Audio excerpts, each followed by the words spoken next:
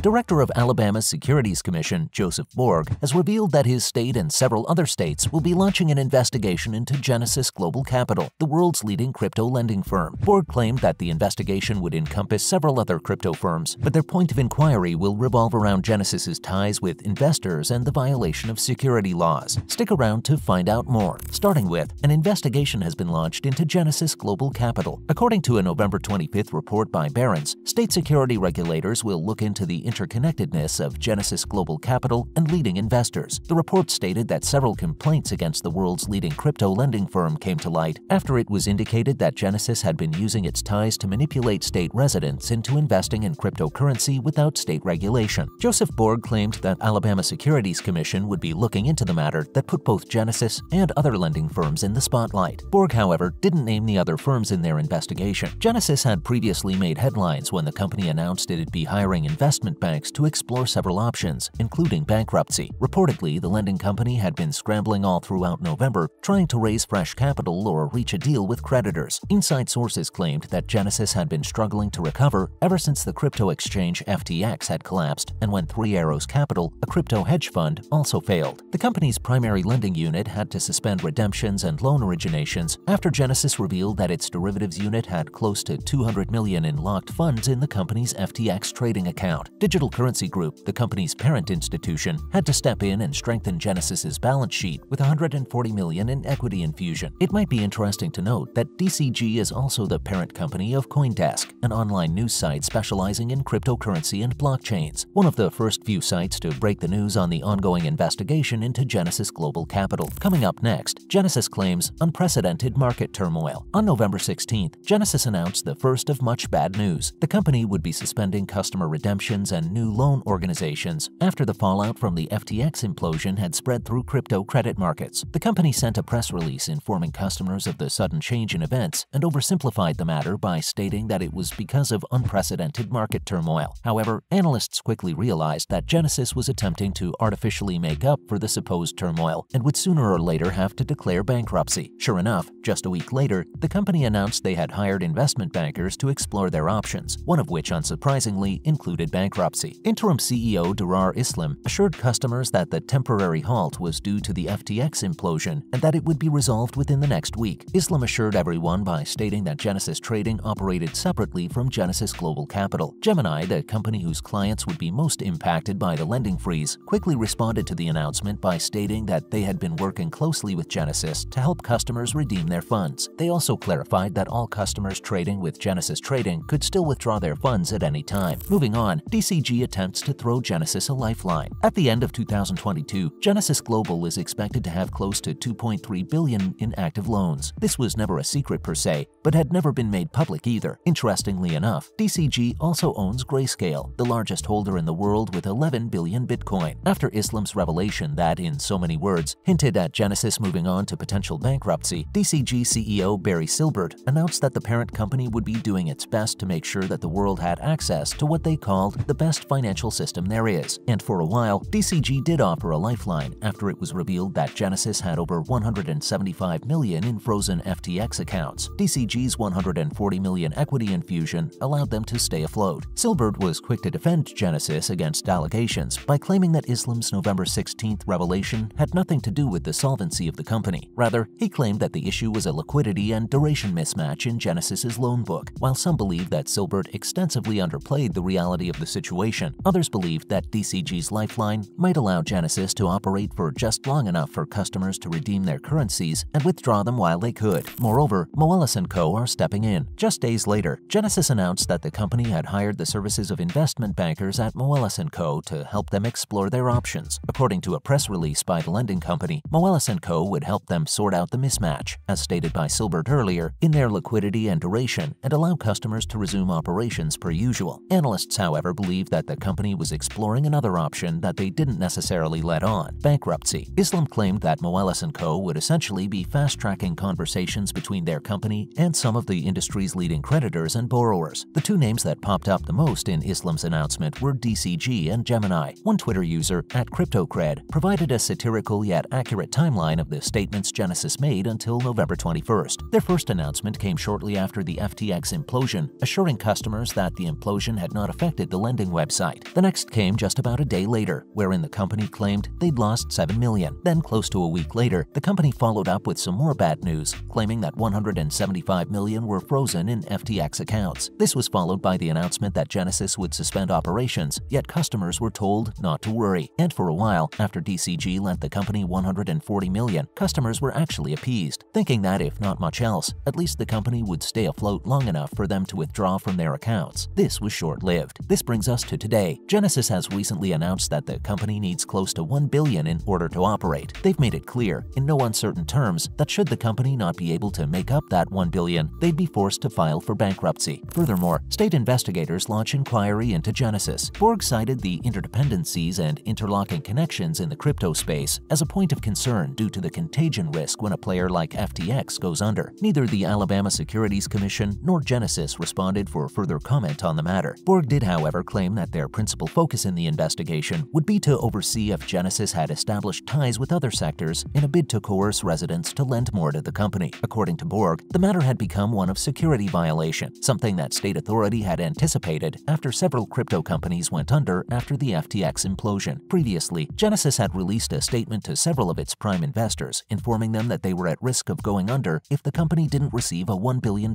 equity loan. A spokesperson for the trading company revealed to Decrypt that the company had no imminent plans to file for bankruptcy. Instead, they wanted to solve the situation consensually. As per Borg's statements and Barron's reports, Genesis might have taken dire methods to keep their company afloat. This does beg the question of why DCG didn't extend the lifeline that Genesis needed, considering how the companies were intertwined in a more legal capacity anyway. Silbert claimed that DCG and Genesis operate separately, and that's all we know of the matter. Lastly, what could this mean for the future of digital currencies? To put it simply, the core principle of digital currency was to decentralize existing currency, that is, to overstep government authority over digital financing in a bid to make online currencies more accessible and not impose the same regulations as traditional monies. However, there's a growing concern in the digital world that the US has taken on a rather proactive role in cryptocurrency. Notwithstanding the fact that several governments have taken an interest in digital financing, analysts believe that there's a looming threat of the US government completely taking over cryptocurrency operations in the United States. And while the Alabama Securities Commission and other securities commissions claim that their investigation into Genesis is purely to oversee alleged security violations, some believe it's one of the many feeble attempts by the government to take over the world's largest crypto trading companies. FTX crashing and Genesis potentially shutting down pose a greater risk than what many anticipate. Even if we take away the looming threat of government takeover, it shows that the once booming industry is struggling and might potentially lose the momentum it had only just recently built. That's a wrap for this video. Thanks for watching. Let us know in the comments down below which crypto company you think would be the next to go down after the FTX crash. Do you think state investigations into decentralized currency systems take away from the very concept of it? Will Genesis recover? Comment down below and make sure to give this video a thumbs up and subscribe for more. We'll see you in the next one.